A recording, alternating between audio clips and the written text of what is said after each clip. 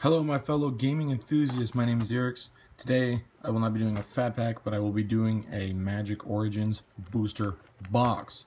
I am hoping and praying that my luck is not nearly as bad as it has been.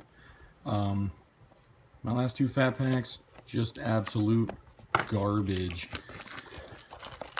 They have been oh so very disappointing. I think it was about 80 bucks I spent on them, and I got nothing worth my time in them. It was so disappointing. So let's see what we got here. We got this thing. Yeah, I know how to draft. What comes next? I don't know. I'm an idiot. 36 packs. Let's get to it. I am hoping and praying my luck turns around in this box. Otherwise, I spent a bunch of money to do very poor. Now, as always, I will flip through the commons, but I will be mostly skipping to the uncommons and the rare. So we got a Psychic Rebuttal, Thunderclap Wyvern, Dwydon's Elite, and a Languish. Not a bad first pack, because I could use some Languish. I'm looking at playing Abzan in Standard, and so Languish will probably be pretty helpful. So we got an Elemental Bond. I actually like that one a lot. Valerie Necros. Possess Scab. I think it's Scab. Oh, so nice. And a Nissa. Not the one I need, but I will take it. Oh, so nice. I'm going to set that aside. Set aside the Languish too. Nissa. I'm already feeling better about this box. I think Nissa's at 30. I don't know. Not important. I got the Nissa. So let's see what we got here. Acolyte of the Inferno. Towergeist. Jesse and Thief. And Jace's Sanctum. Dud Rare. Will this save it? No, it's a Maritime Guard.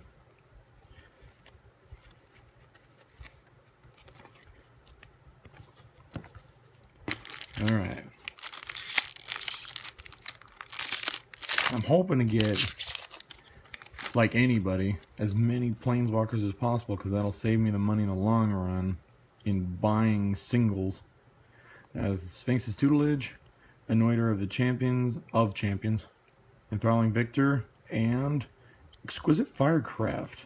Another card I've been looking for. Very nice. 3 to do 4 to target creature or player. It's a sorcery, but still, 3 to do 4. And Spell Mastery can't be countered if you have Spell Mastery. So let's see, Swift Reckoning, Citadel Castellan, Fleshbag Marauder, my rare, Gideon's Phalanx. Instant, put 4 2/2 white knights with Vigilance. Spell Mastery, creatures you control are indestructible at end turn. I got a foil, Prism Ring.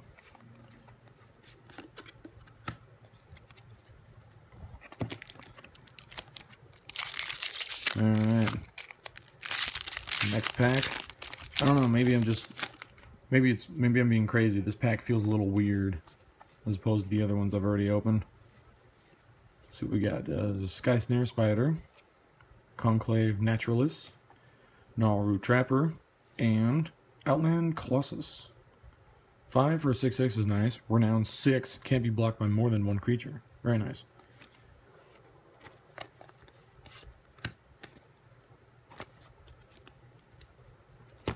I guess it was just me. Nothing weird about that pack.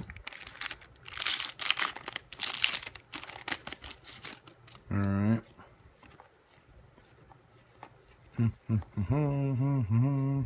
Got a Brawler's Plate, Blazing Hellhound, Sigiled Starfish, and Embermaw Hellion.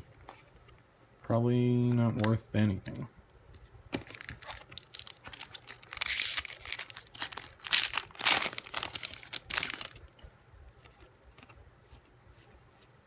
Common Landwar Empath I really like. I'm happy to see you got a reprint. Rose Champion, very nice card. Especially for, well, it just fits right into Boros there. Totem Guide, Hartebeest, Reclusive Artificer, and the rare is Animus Awakening. Ooh, with a foil Joraga Invocation. Joraga? I don't know. Not important. It's there. Alright.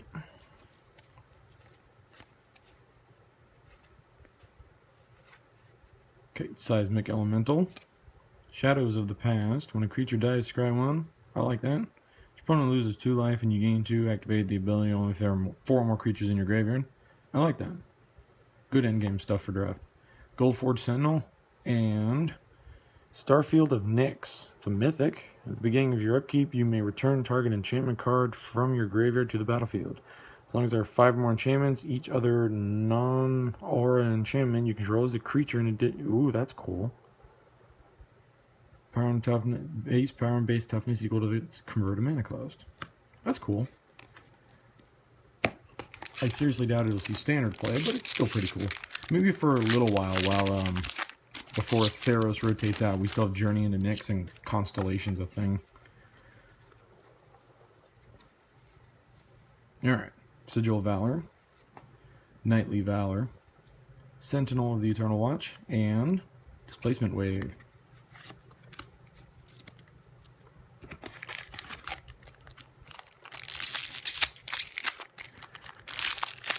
Nissa was a good start.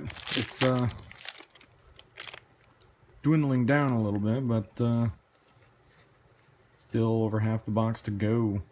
Rune Servitor, Council's Lieutenant, Valoran Wardens, and Hangerback Walker. I've seen this in a lot of decks lately. Can't be too upset about that. It's getting some play.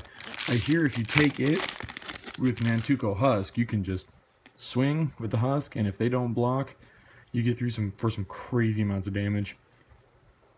Chief of the Foundry, J.M. Tay Tome, and my rare, Tragic Arrogance. Each player you choose from among the permanents the player controls. You choose from among the permanents that player controls an artifact, a creature, an enchantment, and a planeswalker. Then each player sacrifices all other non-land permanents he or she controls. Interesting. A different kind of wrath. Like, what was it? Razia's Purification. Choose 3 permanents, sacrifice the rest. Or everybody chooses 3 and sacrifice the rest. Majoring Network. Citadel Castellan. Somberwald Alpha. And a Scab Clan Berserker. 3 for a 2/2 haste renown 1. When an opponent casts a non-creature, if it's renowned, shock that player. That's not terrible. I don't think I'll be using it in standard though. Let's see. I really like Elvish Visionary too. I like a lot of cards in here. Patron of the Valiant, Blood Cursed Knight, Blessed Spirits, and Priest of the Blood Rite with a foil island. That makes 2 foil islands so far that I have. Watch out, everyone. I can see the jealousy on your face. It's growing. Alright.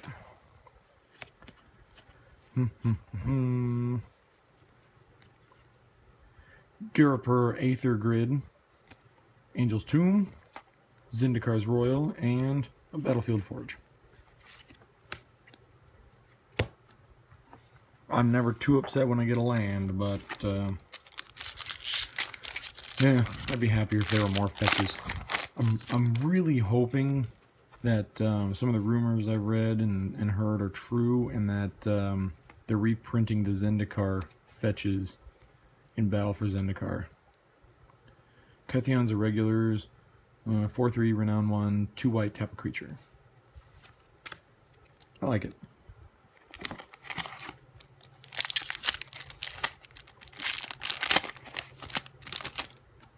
Okay. I like Celestial Flare too. Hydrolash, Thunderclap Wyvern. Shaman of the Pack is great for elf decks. That's your win condition in the black-green elf. And I have Disciple of the Ring, another cheap mythic, I believe. take a look at it. 5 for 3/4. 1 of any color mana. Exile an instant or sorcery card from your graveyard. Choose 1. Counter target non-creature spell unless they pay 2. It gets +1/+1 until end turn. Tap creature, untap target creature. Yeah, it's alright. I believe I'm up to 4 mythics now. Not liking the way it's turning out. I'm hoping for many more planeswalkers. Molten Vortex. Let me go through here. Pull out my mythics. So, not 4. I'm at 3. I'm putting this at the top. Obvious reasons. So what else we got here? Alright. Whoop.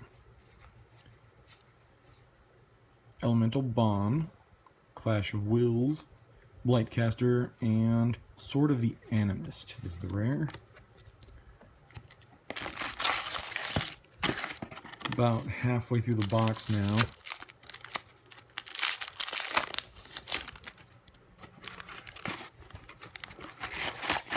Let's go ahead and take these out. Alright. A little more room there. Alright. Tormented Thoughts. Turn to Frog. Possessed Scob. And Hexus Prison Warden. 5 for 4/4 flash. When a creature deals combat damage to you, if it entered the battlefield this turn. Exile that creature until Hexus leaves play. That's interesting. Very interesting.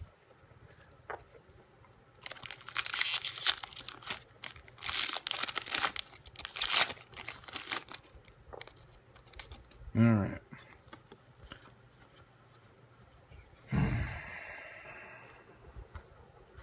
Got Sphinx's Tutelage, Shadows of the Past, Revenant, and Gaia's Revenge. 7/8/5 can't be countered. Haste can't be a target of non-green spells or abilities from non-green sources. So, Selective Shroud.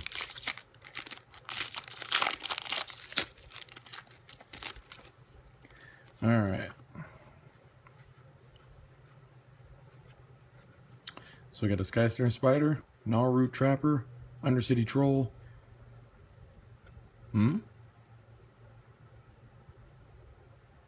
Oh. Oh, that is so nice. That's weird that happened. Uncommon, uncommon, uncommon. Foil. With a Jace. I'm not going to question it. I'm just going to see that I have a Jace. Awesome. The box is turning out to be alright. I'd really like a Liliana, because anybody who knows me knows that Liliana is my favorite planeswalker, and I need to collect a set of 4 of them. I have 4 Liliana of the Veil, and I am so super happy about that. Avaricious Dragon. I still don't know if I'm saying that right or not, but it's a mythic. So, I'll put it right behind here, because he's obviously not nearly as good as somebody. Alright, so uncommons. We got Psychic Rebuttal, Reclusive Artificer, Blessed Spirits, and my rare Alhamaret High Arbiter. 7 for a 5/5 flying. When it enters the battlefield, each opponent reveals his or her hand. You choose the name of a non-land card revealed this way, while your opponent can cast spells with the chosen name. As long as this creature's on the battlefield. They had to put that in the reminder text parentheses. I don't know why they just say put as long as it's in play they can. I don't know. Whatever. Wizards does what Wizards does. I don't question it. Alright. Murder Investigation. Goblin Glory Chaser. Throwing Knife. And Gilt-Leaf Winnower. This card has really been bugging me in draft. Because I've been playing blue-black. And so my creatures are usually not, they don't usually have equal power and toughness. And if they do, I put on a power up to change that, so I'm kind of doing it to myself. Let's see, we got Call of the Full Moon, Skyraker Giant, Thopter Engineer, and Flame Shadow Conjuring, which is kind of weird. Just a solid red pack right there.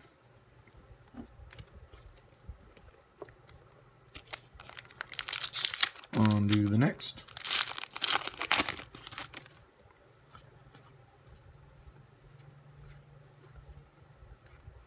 Alright, Swift Reckoning, Blazing Hellhound, Fiery Conclusion, and an Infinite Obliteration. Name a creature card, search target opponent's graveyard, hand, and library for any number of cards with that name and exile them. Then they shuffle. That's not bad. Every couple of years they gotta print another one of those that does that. There's Surgical Extraction, and before that, I don't remember the names, but I can think of 3 or 4. Sylvan Messenger, Fleshbag Marauder, Scryfish, and Evolutionary Leap with a foil fitted imp behind it. Let's see, sacrifice creature, reveal cards from the top of your library until you reveal a creature card, put it in your hand, and the rest on the bottom in a random order. You don't see too often that they go to the bottom in random order. I almost said in any order, just out of habit.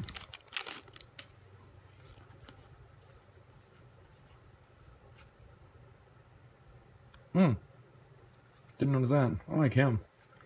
Let's see. Seismic Elemental, Towergeist, Sentinel of the Eternal Watch, and Talent of the Telepath.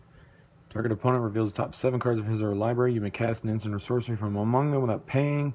Put the rest into their graveyard. Spell Mastery, you may cast up to 2 revealed instant and sorcery cards instead of 1. It's not bad. I think that's going to shine in EDH. But that's just me. I could be way off.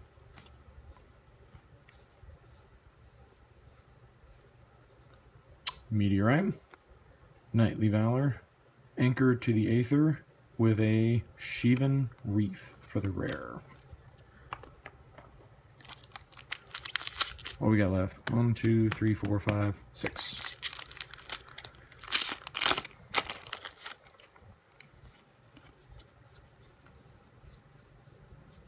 Alright. Jiraga Invocation, Conclave Naturalis, Eyeblight Massacre, and Pia and Kiran Nalaar. Probably really good with Thopter decks. I don't know. I drafted one last night. Did not use it and was not appealing. I also got it late in the draft, so Consecrated by Blood, Anchor to the Aether, Chandra's Ignition, and a foil Llanowar Empath.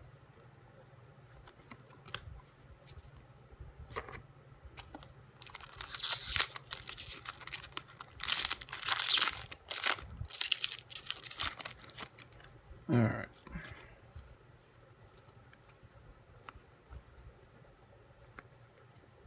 Whirler Rogue, Scab Goliath, Foundry of the Councils, and Thopter Spy Network. At the beginning of your upkeep, if you control an artifact, put a 1/1 Thopter artifact token in with flying into play. Whenever one or more artifact creatures you control deals combat damage to a player, draw a card. Thopters, for anybody who haven't noticed, apparently are very popular in this set. What a strange coincidence. Flippy, flippy, flippy, flippy. Warhorn, Totem Guide, Heart of Beast, Jessian Thief, and Nissa's Revelation. 7, scry 5, then reveal the top card of your library. If it's a creature, you draw cards equal to its power and gain life equal to its toughness, with a foil Harbinger of the Tides behind it. You may cast it as though it had flash if you pay 2 more. When it enters the battlefield, you may return target tapped creature and opponent controls to the owner's hand. Not too upset about that. Take another look at that. 2 blue for a 2/2. you can return a tap creature to their hand, or you can flash it down for 2 blue and 2. I like that a lot. I wonder how much play it'll see in Standard.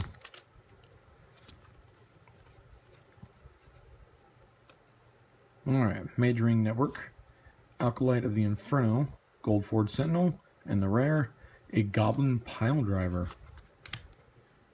There's some value right there.